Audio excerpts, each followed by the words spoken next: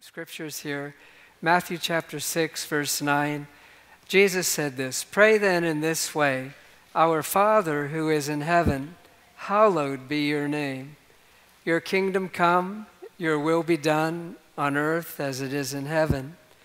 Give us this day our daily bread, and forgive us our debts as we also have forgiven our debtors. And do not lead us into temptation, but deliver us from evil. For yours is the kingdom and the power and the glory. Amen." I'm going to take it back to the first verse. And prayer, as I was praying about this and looking into it and doing some study and different things, I thought, where does the concept of prayer even come from? It's one of those words we take for granted. And so I like to see how the same word is used in the secular context of the time. There was no other way to use the word prayer at the time. It always referred to a relationship with God. And prayer, I believe, originated in the Old Testament upon the realization that God was present and acting on their behalf.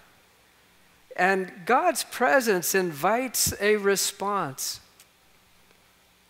We call that response prayer. His presence invites a response. Prayer is something that we all desire to have a deeper knowledge of.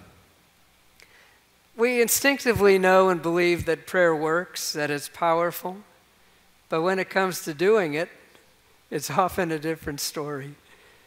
We don't know how to pray oftentimes like we would like to.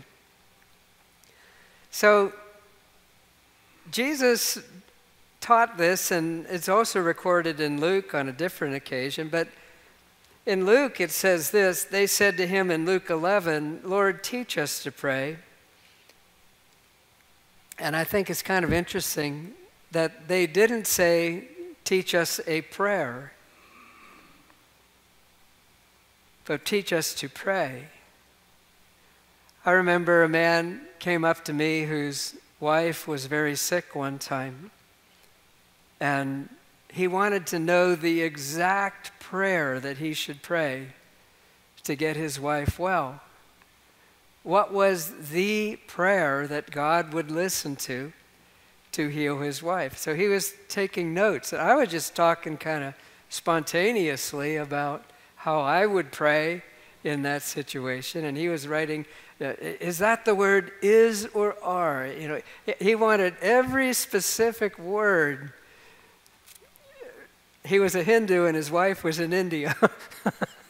And she was sick there. And he's like, "Give me every specific word." And I'm trying to tell him, it's a conversation, but he wasn't getting it.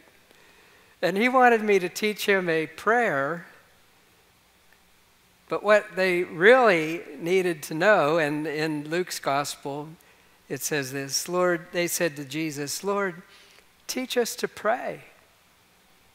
It's not so much the specific prayer, although we have this beautiful Lord's Prayer, which is a prayer and a model for prayer, both. It's not the only way that people can pray, but it is a powerful and a beautiful way that people can pray. So you'll notice in the first part of the Lord's Prayer, there's the part that deals with God. God, I recognize who you are. I know where you are. I know what you see. I know you have a kingdom and a will, and I submit my life to that. That's the first part. The second part is really about us. Give us this day our daily bread. See, oftentimes we get out of balance when we pray and we talk to God. We skip the first part about who God is, and we jump right into our felt need, which is kind of the natural to us. But that isn't what Jesus was talking about here. We skip the first part and immediately go to the second part. Lord, I need help. Well, it's better to begin prayer aware of God and get to our problems later.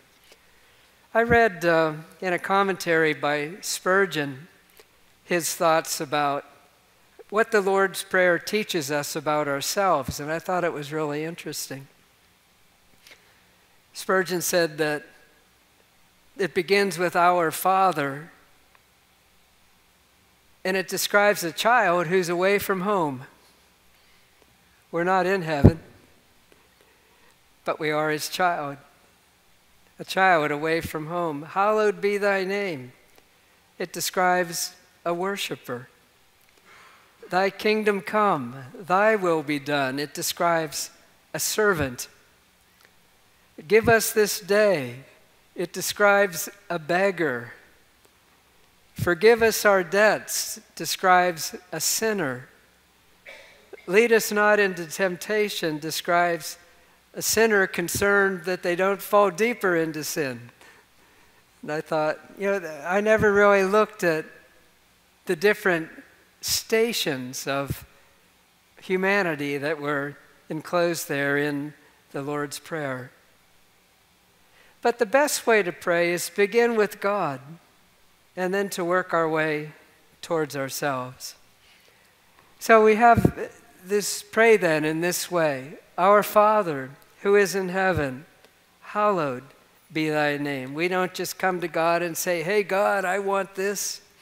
Or hey God, wouldn't it be great if you, we step back and we realize who it is that we're talking to. We're talking to the Lord. And God being in heaven, he has a vantage point that I don't have.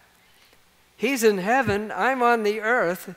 He sees what I don't see. He knows what I don't know. And he's not really all bound up about what I'm bound up about. He has the big picture as the Father in heaven. I find when I pray with that perspective, I have more faith. As I pause to recognize who it is I'm talking to, I'm not talking to my neighbor on the street, or, I'm not talking into someone that when I'm done, they just say, well, you got to vent. We're not venting when we're praying. We're not talking about just releasing steam about the problems we have. We're talking about our Father who is in heaven, and we're talking to God. And I have a relationship with him. He's my Father, I'm his child, and he's in heaven, and he has all the resources needed for what I bring before him. I love the story in Acts chapter 4 of the early church when they were told they must never again speak in the name of Jesus under threat. They'd been arrested, released, told, don't you ever speak to people in the name of Jesus again. Well, what would we do when we came to God in prayer?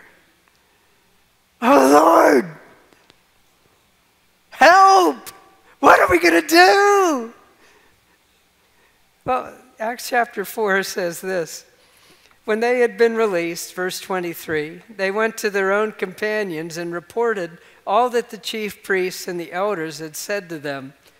And when they heard this, they lifted up their voices to God with one accord and said, here's what all of us probably would have said, or at least most of us, or a chunk of us would have said in one accord, this is terrible! Here's what they said. In one accord. O Lord, it's you who made the heaven and the earth and the sea and all that is in them. God, you created everything. This little problem isn't such a big problem to you. See, they lifted up their voice, Lord, it is you who made the heaven and the earth and the sea and all that is in them. And the inference is the chief priests and the elders sure didn't do that. The people who were threatening them sure didn't do that. But God in heaven, he did that. And it's you who by the Holy Spirit, through the mouth of our father David, your servant, said, why did the Gentiles rage and the peoples devise futile things? So they're calling these threats futile things. The kings of the earth take their stand, and the rulers were gathered together, they're quoting this from the Old Testament, against the Lord and against his Christ. For truly in this city they were gathered together against your holy servant Jesus, whom you anointed, both Herod and Pilate, along with the Gentiles and the people of Israel, to do whatever your hand and your purpose predestined to occur. And this is what they pray about the threats that they'd been given. And now, Lord, take note of their threats and grant that your bondservants may speak your word with all confidence while you extend your hand to heal and signs and wonders take place through the name of your holy servant Jesus. That was their prayer. And it starts with, let's get this in perspective. The one who created the fish in the sea is the one we're talking to. And even though we've been threatened, speak no more in this name of Jesus. Lord, grant that we may speak your word with all confidence while you extend your hand to heal and signs and wonders take place. They just weren't going to back down. What they had was too important to share, and they just were not going to be intimidated or silenced by people who didn't create the sea and the fish. They were serving the one who did. And I just think that's really such a beautiful, beautiful prayer. So, even in their trials in the early church, you have to get God-centered when you pray. So when we pray, we begin with God. He's our Father. He's in heaven, and we say, hallowed be your name, set apart. You're unique in all the universe, Lord. Your name is high above the name of disease. Your name is high above the name of trials. Your name is high above the name of fear. Whatever it is, hallowed be your name. Your name is set apart. Yours is the primary name. Matthew 6, verse 10, your kingdom come. Your will be done on earth as it is in heaven. Well, what is God's kingdom? I lived in a country for 8 years where at the time they had a queen. Now they have a king. England, Scotland.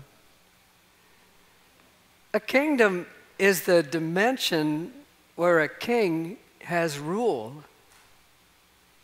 And in praying, your kingdom come, Lord, establish your reign, establish your rule in my circumstances like it is in heaven. His rule in heaven is immediate.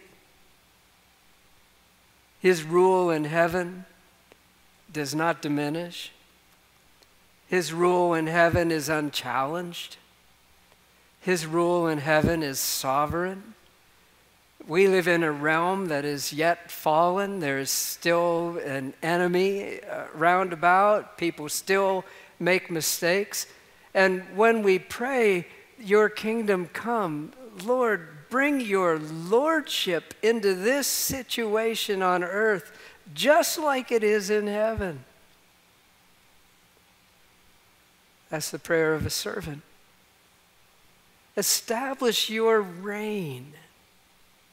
And I literally do pray this way regarding our daughter and in other things.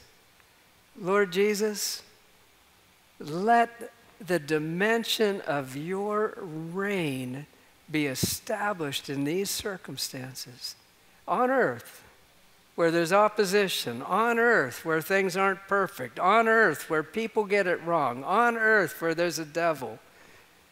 Establish your reign here as it is in heaven. Your kingdom come, your will be done on earth as it is in heaven. I love some of the verses where Jesus talks about the kingdom. Matthew 12:28, if I cast out demons by the Spirit of God, then the kingdom of God has come upon you. There's a realm where a demon had control in someone's life. But Jesus brought the reign of God into that person's life and delivered them from the Spirit. And I love how it's put in Luke chapter 11, verse 20, if I cast out demons by the finger of God, then the kingdom of God has come upon you. I've been around casting out demons a few times in my life, probably 3 in all of my life. And in the times that I've been involved in them, it hasn't been easy. But here's Jesus. If I cast out demons by the finger of God,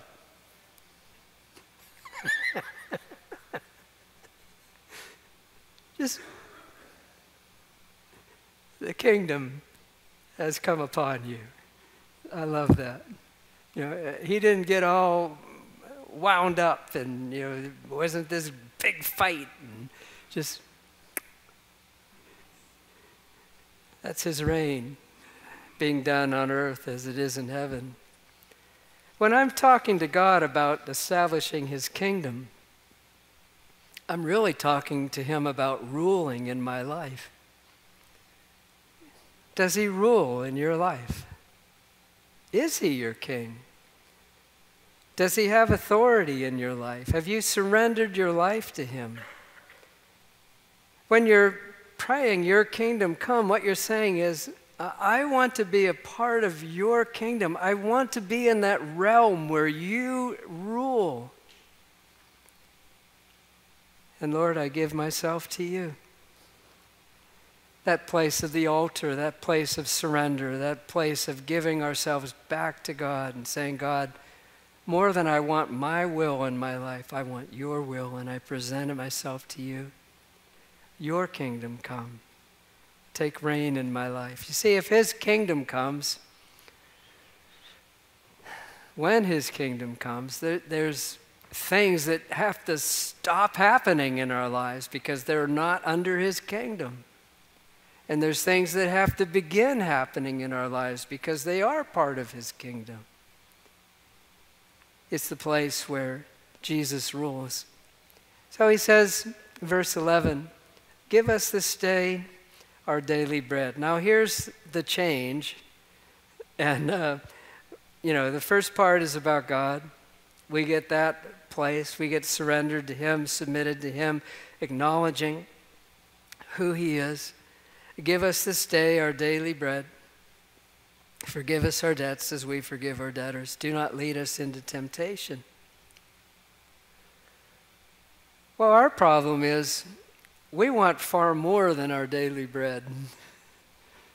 We want decades worth in the bank, in the 401, 503, we want bunches.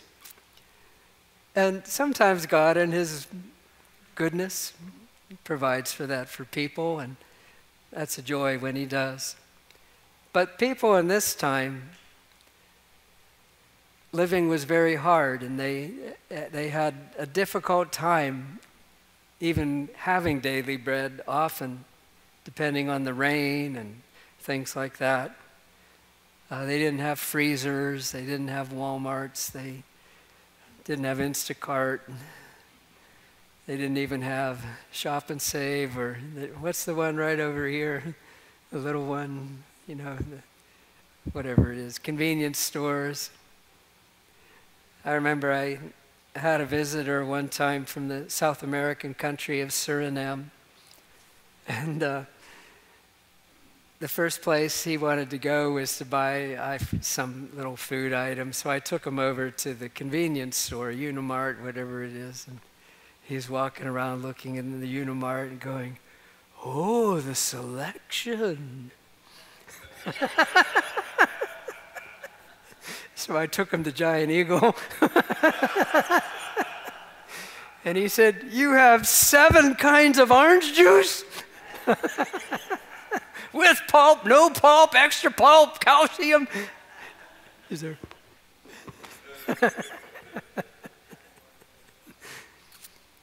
But there's other ways that we have to get from God on a daily basis what we need, even if our literal provision may be taken care of. How about His peace on a daily basis? How about His love on a daily basis?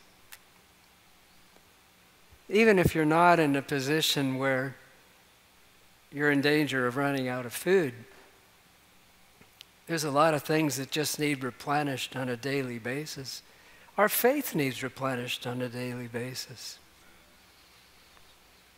Our commitment to His purposes needs replenished on a daily basis. So He says, "Give us this day our daily bread." And this is the toughie. "And forgive us our debts, as we have also forgiven our debtors." It's interesting that Jesus intertwined vertical forgiveness with horizontal forgiveness. Lord, as you forgive me, I'm forgiving others. Forgive me, Lord, with the same forgiveness that I receive from you, that I will give to other people. Wow. Ephesians 4:32, "Be kind to one another, tender-hearted, forgiving one another, just as God in Christ has forgiven you." And he'll amplify that a little bit too. But you know, we often struggle with forgiving people. But if we've really seen what God has forgiven us of, and what God's forgiveness has protected us from, eternity in hell, if we really see what His forgiveness has protected us from, we aspire to be like Him. We aspire to forgive. You know, when Jesus forgave, it was a costly thing. It cost Him. It wasn't just, "Oh, yeah, okay." I mean, He hung on a cross. He was brutalized. He was marred more than any man. And as He hung upon that cross in pain, He said, "Father, forgive them, for they know not what they do." It wasn't after the pain was gone that He forgave. It was while He was in the worst of His pain that He forgave. "Father, forgive them." You know, we like to forgive after the pain's gone. But that's not the kind of forgiveness the Bible talks about. He forgave. And this prayer, it's interesting that Jesus put this in this prayer. Most of us, if we were going to write it, we'd just put, "And forgive us our debts and lead us not into temptation." You know, we would skip over the other part about, "As we have also forgiven our debtors." But Jesus didn't. It's all entwined. Verse 13. "And do not lead us into temptation, but deliver us from evil. For yours is the kingdom and the power and the glory. Amen." You know, the person who's really forgiven is anxious not to offend again. We've been forgiven. God, don't lead us into temptation. Don't let temptation get a grip upon my life. Lord, I want to please you. You know, lead us not into temptation. Deliver us from evil. Recognition that we need to be protected by God every step of the way. Annie was delivered from evil. Not evil in the sense of sin, but evil in the sense of harm. Lord, lead us not into temptation, but deliver us from evil. That recognition. You know, temptation, Pastor Tom Duke gave a great message on temptation a while back. It equally means a temptation and a test. And the idea is, Lord, don't let me get into a situation where I'm tempted or tested above my ability to resist.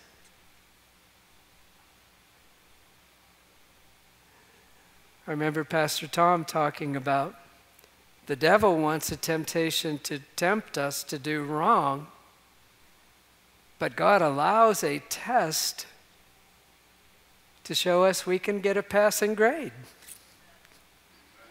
Amen? By not falling into the temptation. And how do we overcome temptation when it comes? Yours is the kingdom. I'm submitted to you.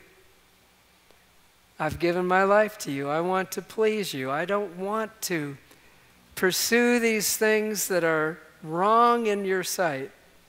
Yours is the kingdom. How am I going to have the power to overcome? Yours is the power. And who gets the glory when I'm living right? Yours is the glory. Forever. Forever. Amen. What a beautiful prayer. Do not lead us into temptation, but deliver us from evil. Yours is the kingdom and the power and the glory forever. So that prayer can be prayed as a prayer. It can also be a model where we begin our own prayer list based on what this prayer that Jesus taught was. And it's a beautiful prayer. Prayer is an invitation to respond to God's goodness in our lives. It's an invitation to talk with Him, to commune with Him, to fellowship with Him. And that's so important. You know, He wants us to talk to Him. So, you know, again, prayer is one of those things. It's much easier to know how important it is than to actually do it. But we can bring a discipline into our lives where we actually are doing it. Praying. Coming into God's presence. And I really cannot tell you how much it has helped me on a personal level to begin prayer God-centered rather than need-centered. Just like you, I've had a lot of calamities in my life. I've had a lot of things that have happened that I wish had never happened. I've had to face trials and mountains that I would never have chosen to face if I could have chosen one way or another. And people have said to me at different times, you know, you just take the punch and you keep going. Well, there's a secret to why I can take the punch and keep going. I know who my Father in heaven is. And I know He has the big picture. And I know I don't. And when you're in His presence, it's easy to trust Him. It's a choice. But you don't begin by, oh God, this is the worst thing that's ever happened. You begin by, God, you're the one who made the fish in the sea, and you're my Father, and you're in heaven, and I come to you to put my own heart in that perspective so that I can dialogue with you about the things that are important to me.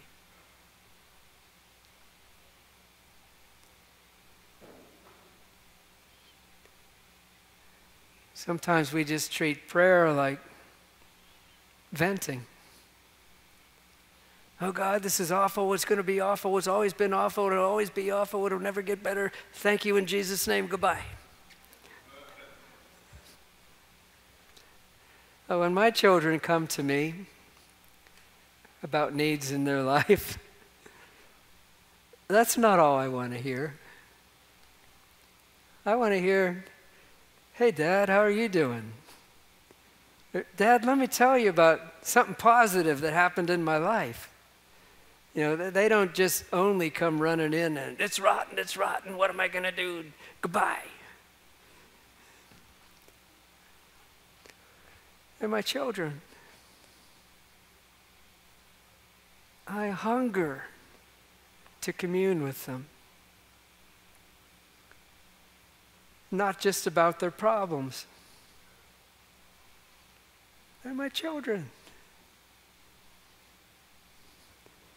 Is it any different with him? So I hope that I'm going to ask Eddie to come back up here. And you know, prayer isn't just a one-way conversation either. There's something about giving God time to speak to your heart or to show you something in His Word. That's also really important.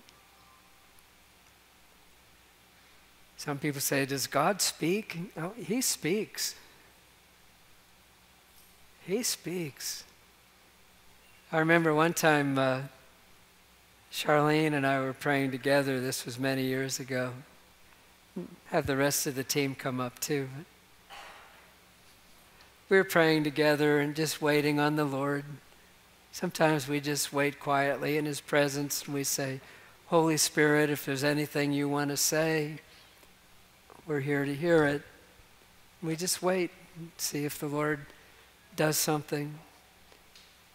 So we were doing that this one time, and Charlene says to me, there's a man in the church who has a very critical attitude towards others. And I said, who is it? She says, it's you.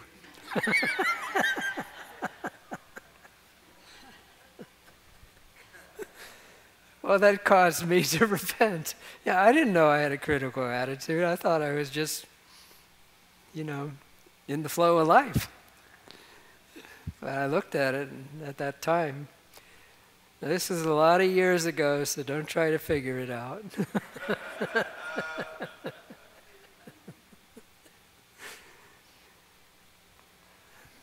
But sometimes He speaks things that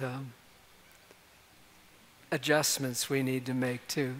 Lord, if I'm really part of your kingdom needs to be in my attitude towards others. Even if they've got me upset. Right? Well, let's pray.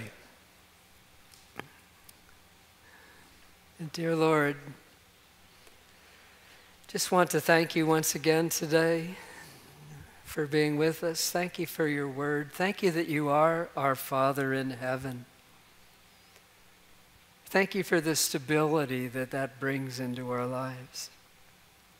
Thank you for the confidence and the peace of knowing we're not facing this life as orphans.